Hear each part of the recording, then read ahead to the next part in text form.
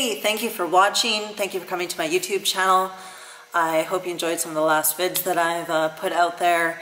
If you have a chance to check them out, please do so and leave me any feedback or comments, or like and share them. That's awesome too, really appreciate that. And I just want to address coming back to Mexico.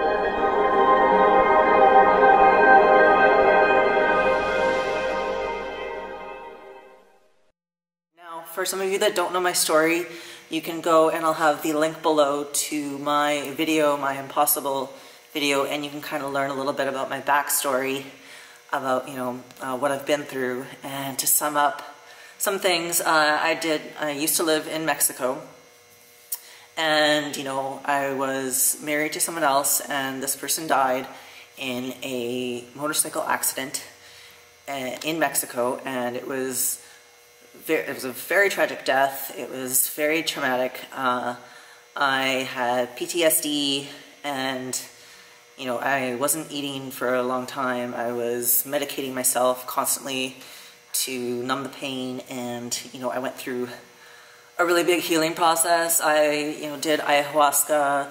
I seeked out a really well-respected medium, and I went and really just took a lot of time to heal myself through a lot of meditation as well. So I really just had to get myself right. I had a lot of pain, a lot of unanswered questions, and what was once a really beautiful place came to be really dulled because of what I went through. And I decided to stay in Mexico, on my tourist visa. So I went back to Canada, for the allotted time that I had to be back, and I would come back to Mexico. But I decided to stay in Mexico and, ride out my healing there.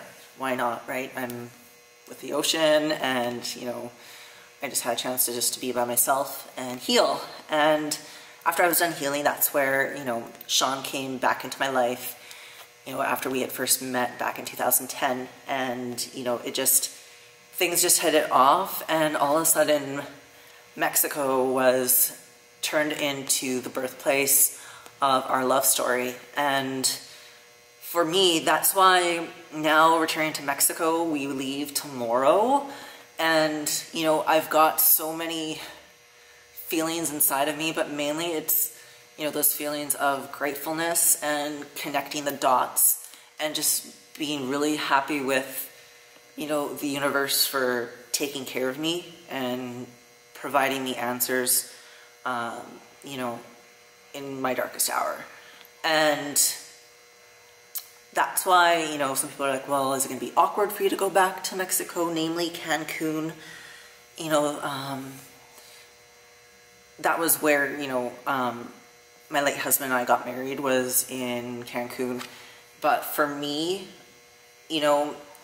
people, I'm just going to come out and say it because, I haven't really spoke to this in a long time. A few of my very, very, very close friends know this, but to be in all fairness, that was a totally different type of relationship. And, it was a relationship that probably shouldn't have gone as far as getting married. And even to the point where we did get married in Mexico, but we never actually had the chance to make it a legal marriage. We just had one of those tourist destination weddings where they just give you the piece of paper and you're on your way. So, it wasn't on paper, but I mean, it also wasn't a relationship where we shouldn't have got married. We learned a lot from each other. I learned a lot about myself. I learned a lot about him. But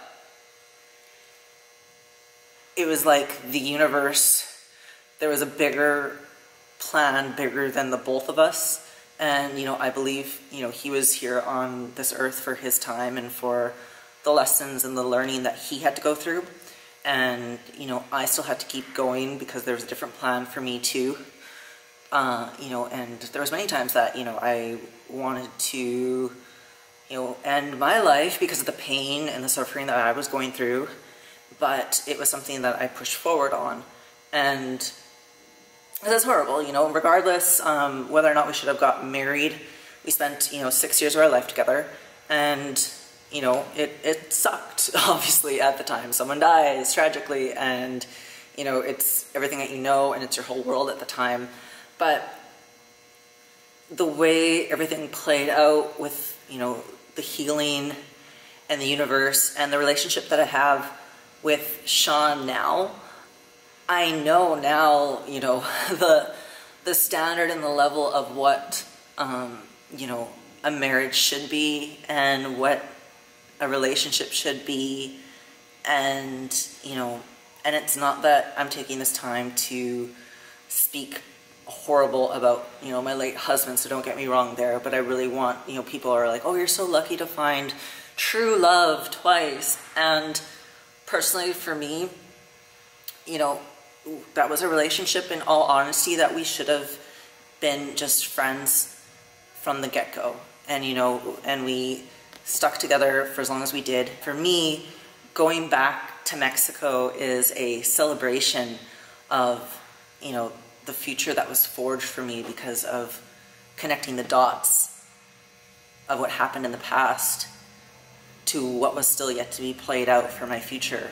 And it's incredible for me to look back and just think of how everything, you know, ended up playing out, and how Sean came into my life, and all of the cool signs that happened along the way. And I'm going to allude to, you know, some of this stuff, but I mean, right now in the video, because I just kind of want to just set the record straight with some things. But that's going to be something that's going to be more that I'm going to speak to in my book that I'm writing, and I'm going to have, you know, published.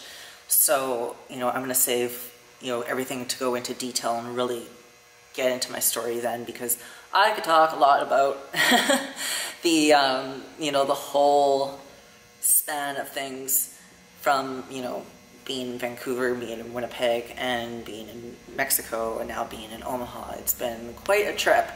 But yeah, I'm just looking forward to being back in Mexico, and for me now, it is not the end of a past life. It is a celebration of, like I said, with, you know, the love of Sean and I, our birthplace of our love story. And coincidentally, you know, we are going there for our friend's wedding, and I'm so excited that they chose Cancun to get married in, because it is so beautiful there. And honestly, it's actually right close to mine and Sean's anniversary of when he came to Mexico. So this story has so much meaning to me. This trip, rather, has so much meaning to me as well, not only because we get to celebrate with our good friends, but just between Sean and I, it's going to be a little celebration for us too. So I'm going to be taking some videos of Mexico, and I'm going to be having that ready for you guys in the upcoming video. But yeah, I just wanted to touch on that. And I also wanted to share some news too really fast. I will not be competing this summer, and I probably won't be competing in the fall. Business is going really well for Social Empire, and I'm excited just to put all of my focus and energy into building the company. And also, Sean and I are going all in with Rock Solid Nutrition, and, you know, we're really pushing forward with Rock Solid. And, you know what, no rest for the wicked, so there's not going to be any time for competing and focusing my energy and on that. So that's going to be shelved, and the money is going to be going into more seminars, more learning, more of just building the brand. So really excited for that, and you know what, the stage will be there. So just want to share that with you guys. I've been getting asked that, of course, competition season starting to come up. So I just wanted to lay that out there too while I'm at it, laying it all out for y'all. So thank you for tuning in, and of course, don't forget to subscribe, and don't forget to leave me some feedback. I always love to hear what you guys have to say. Thanks for tuning in.